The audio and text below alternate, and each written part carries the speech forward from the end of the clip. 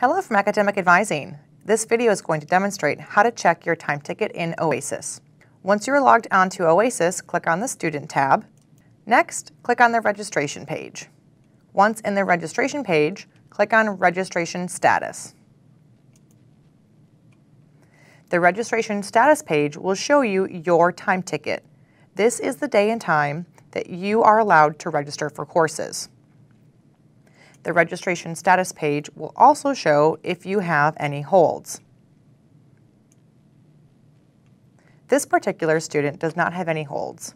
Should you have holds, there will be a hyperlink that you can open up to view that hold and which department you need to contact to resolve the hold. Spring registration typically opens up towards the end of October, and summer and fall registration opens up towards the end of March. Your time ticket will vary depending on your credit hour and GPA. Students with a cumulative GPA of 3.75 or higher will typically have priority registration status first, followed by seniors, juniors, sophomores, and then freshmen. It is important to know your day and time so you can register as soon as you're eligible to do so. If you delay in registering, you run the risk of courses filling up. Thank you for watching.